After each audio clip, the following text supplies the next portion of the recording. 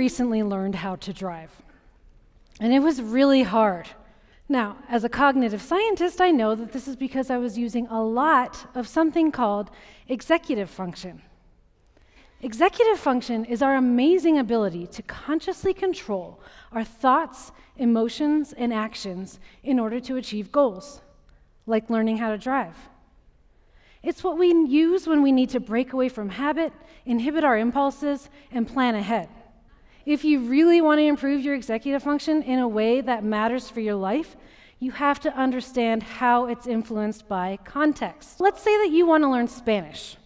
You could try changing your context and surrounding yourself with other people who also want to learn. And even better if these are people that you really like.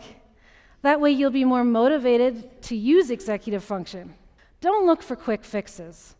Think about the context and how you can make your goals matter more to you.